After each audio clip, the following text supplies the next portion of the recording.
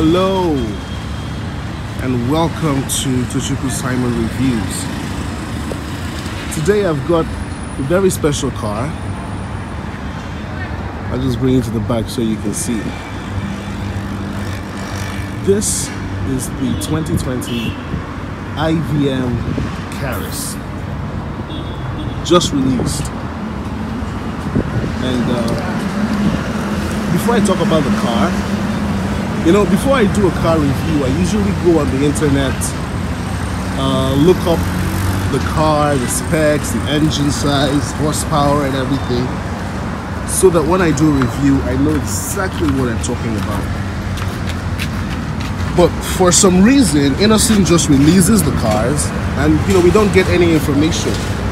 So there's no press release, there's nothing. They just release the car and post pictures. And I think they need to do better when it comes to their PR.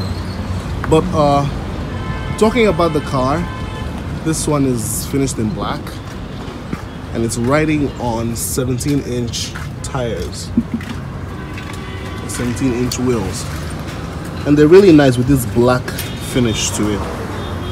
You have 4-wheel disc brakes, turn signals in the mirror. Usually I talk about the engine and the horsepower, but there's no information about that. I do know it has a 2-liter engine. I don't know if it's turbocharged or not. Honestly, Innoson, you people need to tell us more about your cars. But you have the Innoson badge, Caris CVT, that's transmission, made in Nigeria, in case you didn't know.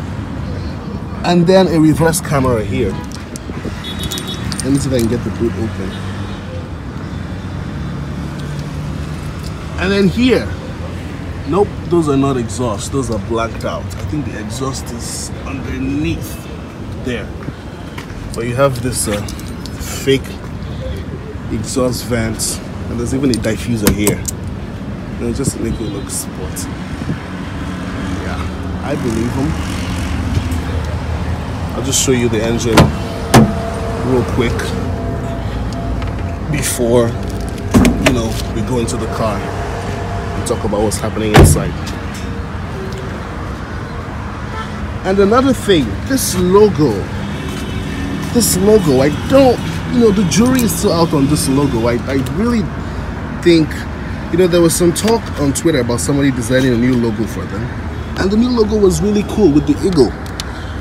But this one, it just has IVM on it. It's just very, uncool. But look under the engine, everything is neat and as it should be. Have a very tiny battery over there, and it's a 2-liter, possibly 4-cylinder. I don't know if there's I think there's a turbo in there somewhere. I'm not quite sure. Believe me, I searched the whole internet for some information about this car, but nothing. But there you have it. There's the engine bay, all neat and tight. And from the front, I don't know if you can see from the front, it actually kind of looks like a Volkswagen Passat. With this grille with the vertical lines. We also have fog lamps here. And it's just a mid-sized car, just like say a Toyota Corolla or a Hyundai Elantra, something like that. Well, let's talk about the interior. Now, I really like when it comes to Innoson cars or some of these cars that are made in China or Korea, I kind of find it very irritating when there's a lot of plastics, everywhere you touch plastics. Now there are plastics in this car, all right? Here you have some plastic, here's plastic, some plastic here, some plastic there. But the parts where you would usually touch, like up here and here, are padded in this very soft material. And I really like this glossy finish here, which is nice, and how this is shiny. Gives the car some upmarket feel. These are your power window controls, door locks, window locks, and they're quite tiny, but still nice, good work. And then I bring you to the seats, which is probably my most my favorite thing about this car. They've given it this nice leather finish and even added some contrast stitching to it. You know, just looks really nice.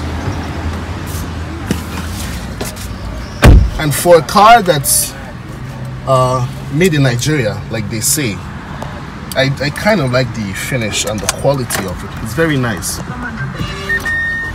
I'll just start it up. I'll show you the windows. One touch. Bring this one back up. So now I'm on the inside. The dashboard is very soft touch, and I like this display that comes out of the dashboard as opposed to, you know, let me get some AC going. As opposed to being here. I like how it just rises up, makes the car, makes it just feel a bit more special. Here you have your fog light controls, power mirrors, boot release. I'll just open that up for later. And then the steering wheel is this very nice, has this leather wrapped finish. There's even some stitching on it with some bolsters to give it a sporty look. And it even has a flat bottom. This is not a sports car, but it has a flat bottom and it's a really nice touch. And then you have the buttons here for your cruise control, voice control, telephone, audio controls, and then this for the display here in the instrument cluster, which for some reason has some Chinese script on it. Let me see if I can bring that up. Okay, look at that. There's some Chinese lettering, and you know, I don't understand why. This car is made in Nigeria, so why is there Chinese lettering there? Here are your headlights, controls, trafficator, windscreen wipers, and I kind of like the interior, you know. It looks very upmarket and very nice. And leather, I like how it's really patterned, and the contrast stitching, I can't get enough of that. But you know, let's keep going. You have your rear view mirror, and then let me talk about this screen here, which is touchscreen, by the way. So you have Bluetooth, iPod connectivity, USB, all of that. You can connect your phone, have the car settings, navigation. Look at that. Swipe, swipe, swipe. And some other information here. It's really nice. I like it. Down here you still have some other controls, the menu, FM for this display here, volume, skip. Down here AC controls. Here you have USB inputs and outlets. To ensure that members of the association glove compartment in here, and treating COVID-19 patients. You have two airbags here. I can't see any side cutting airbags. So there's your airbag information. I really like this stuff. Very shiny and glossy finish. And then down here you have your gear stick, reverse, brings up the reverse camera. And then you can actually put it in sport and shift by yourself. You have two cup holders and an armrest that actually slides forward and opens up. And listen to how she sounds.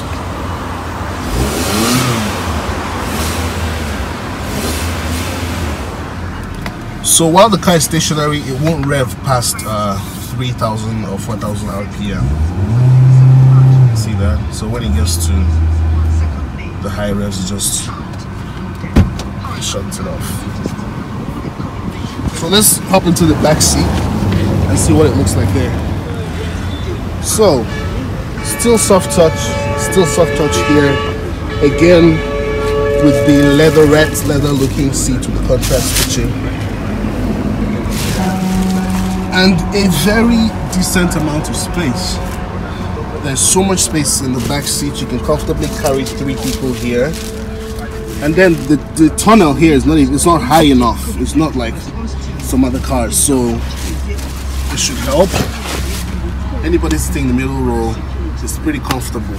You have some outlets here, and I believe, yeah, there's an armrest here, but you know, it's still in the original protection, whatever. So can't show you all of that. And then the boot has a very decent amount of cargo space. Underneath here, the full-size spare tire, although not with the rims. So on the whole, like I said, I don't know much about the performance figures, how much horsepower this car has, how many gears it has, but my opinion is that, you know, if you buy this car, you'll be really happy. You know, say this, the car is made in Innoson, so getting parts is not going to be difficult. And I really like, you know, sitting inside of it. I think they've done a really good job. You know, if I start talking about some of the faults, you know, there's compared to other upmarket car makers, even the foreign ones from Korea, some of the cars from Toyota, maybe the Corolla, you know, this car really holds its own against those brands. One thing I can complain about is, you know, when you fold this down, there's no mirror here to check your makeup, and then the absence of side airbags, you know, but those are just little things. On the whole, I think they've done a really good job, and you know, it's a really nice car.